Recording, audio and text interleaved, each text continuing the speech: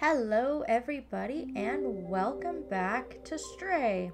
It's yet another beautiful day in the slums. We will be finishing up chapter 4 today. There's just a few things that I want to do before we go and speak to Momo.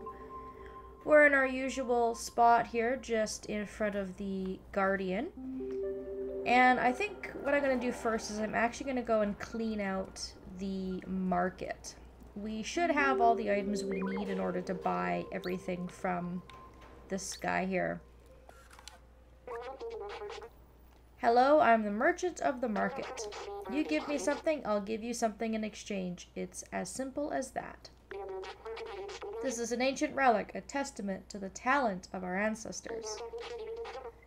And he will trade it for 3 energy cans, which we definitely have, so here you go. And all this is a memory, but it is a collectible. It's required for 100%, so we're just going to go ahead and pick that up. This is an early model of a companion. Back then, they didn't have any personality. They were just glorified autonomous cleaners. I think it's nice that they eventually mimicked humans. It's like they missed them, and in a way, they kind of kept them from going extinct. They're good robots. That's kind of sweet. We're gonna use our last energy drink can to buy this piece of sheet music.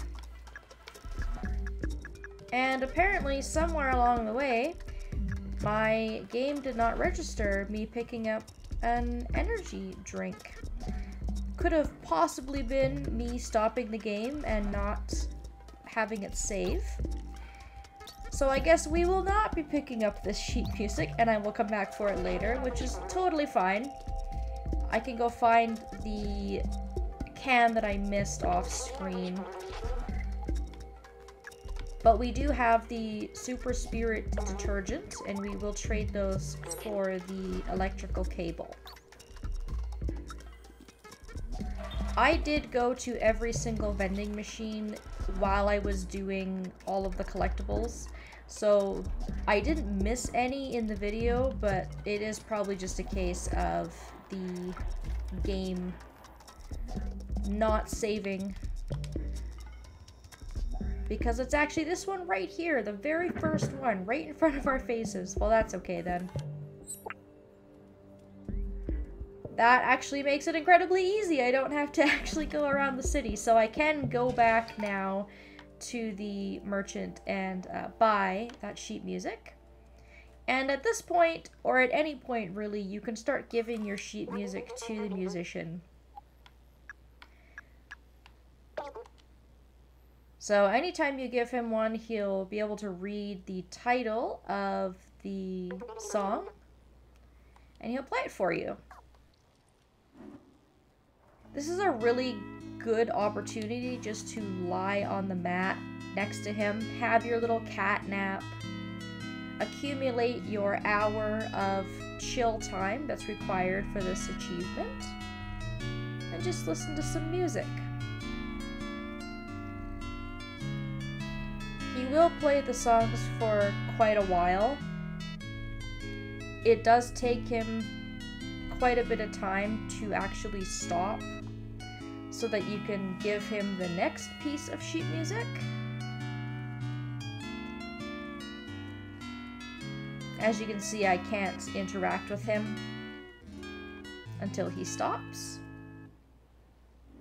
Some music pieces are longer than others. That was probably one of the shorter pieces, but I'm probably going to just hand him most of this stuff either off screen, or I'll hand it to him and maybe cut the content out. We do have 2 more chapters in the city as well, I should mention, so you don't have to hand over everything to him right at this moment. Unreadable sheet music. Not very readable, but I can still try.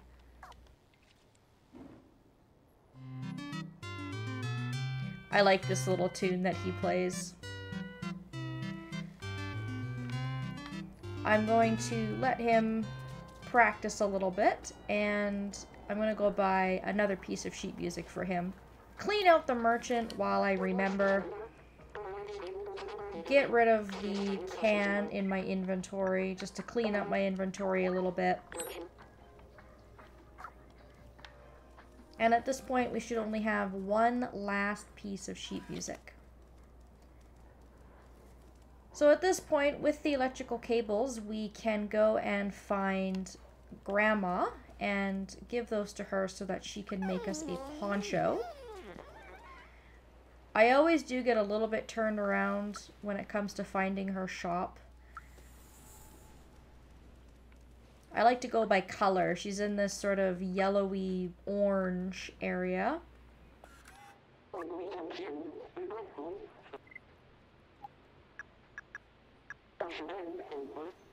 And she's going to go ahead and work on our poncho right away.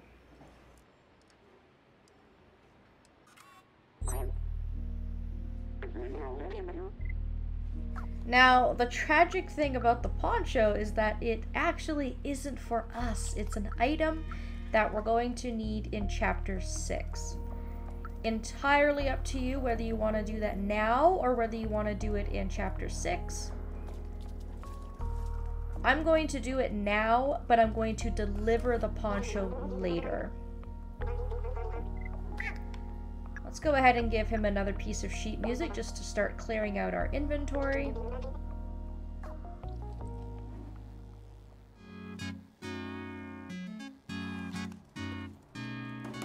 And then I'm going to head up onto the rooftops because I am still missing one notebook for Momo.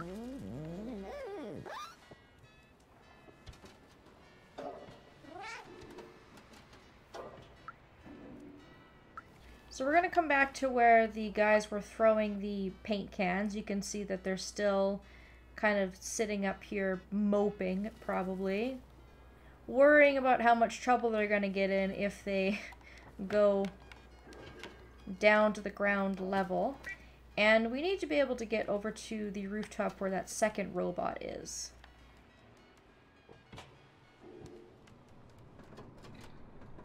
So we're just going to go ahead and climb our way over.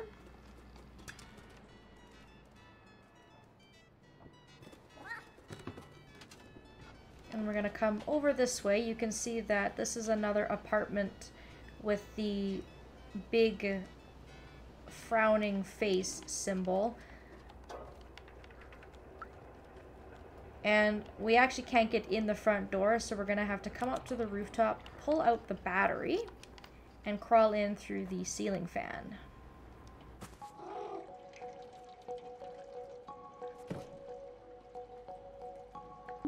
So once you're in the apartment, we're going to start knocking over these big, tall stacks of boxes to get a key item. You can also knock them over as well. But once you've done that, start examining the floor and you'll be able to find the item that we're looking for, which is another one of the notebooks.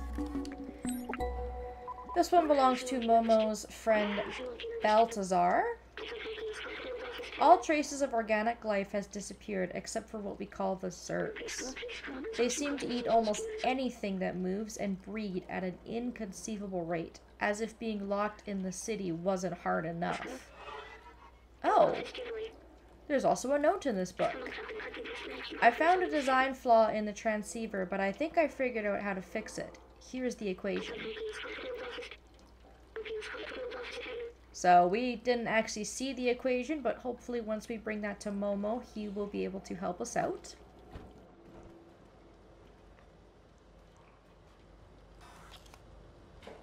Pretty sure that's it in the apartment. I hope I'm not missing anything in here. It has been a little while since I picked this up. I did mean to play through all of Chapter 4 in one run, but then I had stuff to attend to and I had to go. The best way to get out of the apartment is to just come over and bring up the curtain, and then you can exit out this way, and you'll want to climb down because there is a memory on this wall.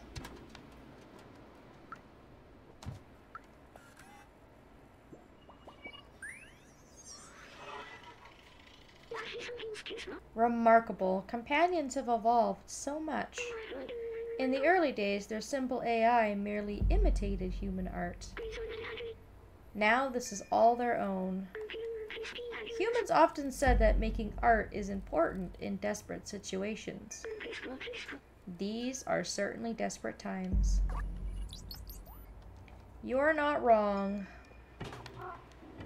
We now have AI that can make art for us in the year 2023. And this actually comes right out to where our musician is. So I guess you actually could probably climb up at any time and get that collectible from the street. I never think about it. I always just get it on my way down because we have to go up there anyways. I got a few more pieces of sheet music here to hand over. Let's give him another one. The Ballad of the Lonely Robot.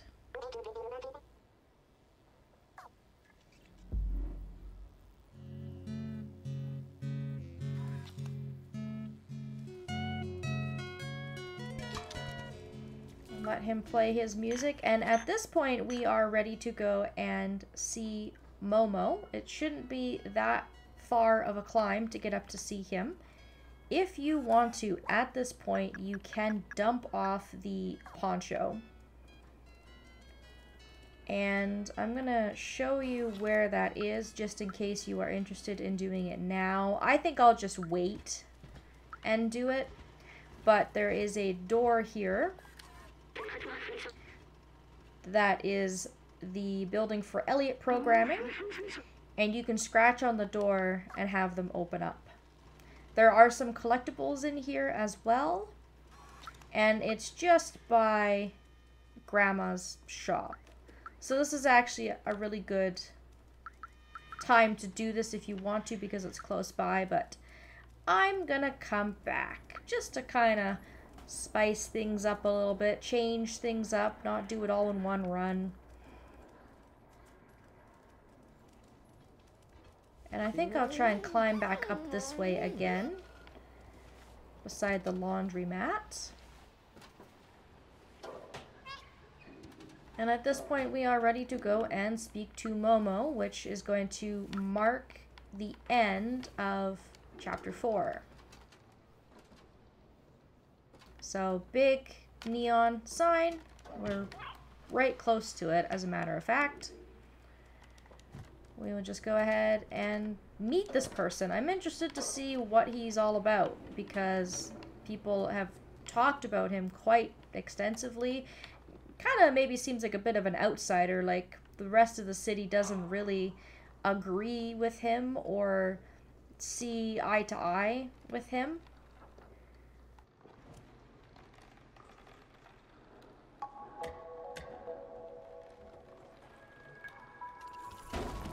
Absolutely love your kimono. But he's sad. Aww.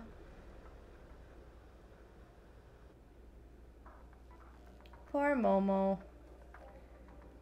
You have a really cool apartment, at least. If you want to, before you speak to Momo, there's a couple of collectibles that you can grab. You can walk right past him and look at this poster in his room.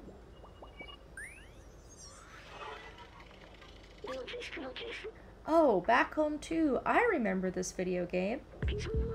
It was made just after I was created, I think. I can't remember it well.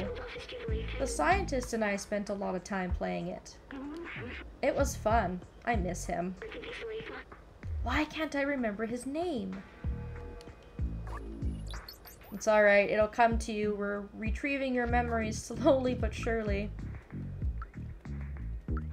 You can also play with some cat toys in here, which I think is awesome. there is a rug here for you to scratch.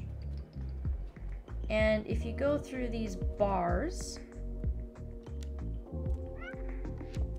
there is some sheet music up here in his little storage area. I thought I also saw a... Yes, there is a bag here, and if you put your head in it, it'll reverse your controls. You'll eventually shake it off, but this is actually worth an achievement. To get your head stuck and to run around disoriented for a little bit. This is not the only place that you can do this. You can also put your head in a paper bag that's found over by the musician. Alright, Momo, I'm sorry. That was very rude of me. I just kind of barged into your apartment, didn't introduce myself, and went rifling through all your stuff. Why did I let them go? I'm all alone now. What do you want? Alright, so we're gonna show Momo the picture first. This is a picture of the outside. Do you want to go there?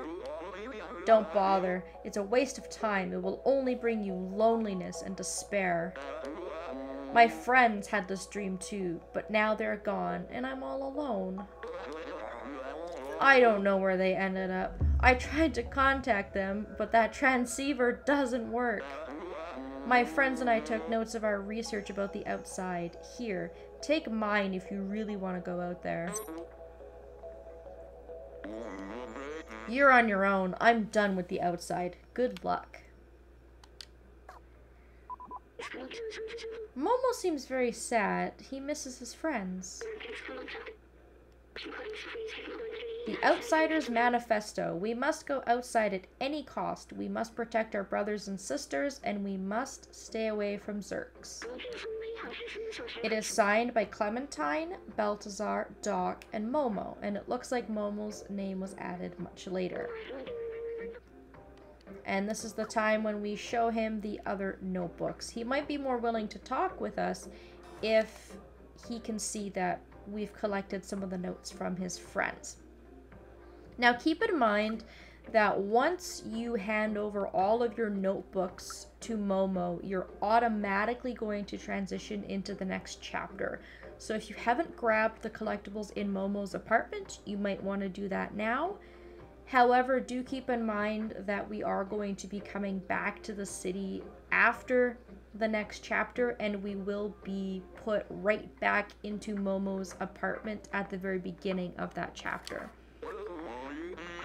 So all is not lost if you are kind of just focused on Momo and handing things over to him.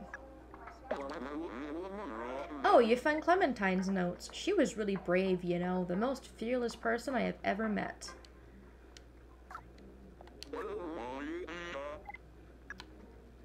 I'll give him Doc's notebook. He was a really huge nerd for electronics and stuff. He was always on the verge of a great discovery. And then finally, we have his friend Balthazar. I never quite understood what he was talking about most of the time, but he was very wise. Wait, you actually found all my friends' notebooks? Oh, what's that note? The transceiver can be repaired? This is incredible. That means we should be able to communicate outside of the slums. Clementine, Balthazar, Doc, I'm sorry I doubted our cause. I promise you I'll find a way to reach the surface. Thank you. We might be able to find you a way up. Let's fix this piece of junk transceiver. Yeah, that's the spirit, Momo. We'll get him out of his funk and get some communication going on. Voila, it works. Come with me.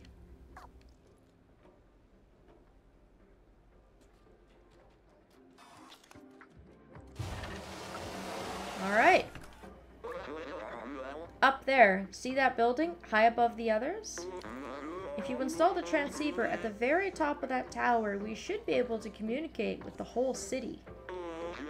My friends might still be out there. If there is a way out, they'll know it. You're the only one small and quick enough to evade the Zerks. We need you, little outsider. Bring us to the sky. Alright, so as soon as you hop out this window and onto the rooftop, Momo will wave goodbye and close the door. And this is going to bring us right into chapter 5 as soon as we ride on the bucket. So we are back outside the safety of the city once again. Alright. This is a perfect place for me to stop, seeing as how I just got myself a little checkpoint. And we will run through chapter 5 in the next episode. We're going to see if we're able to get to the top of the tower and put on the transceiver. Thank you all so very much for watching, and I hope that I will see you next time.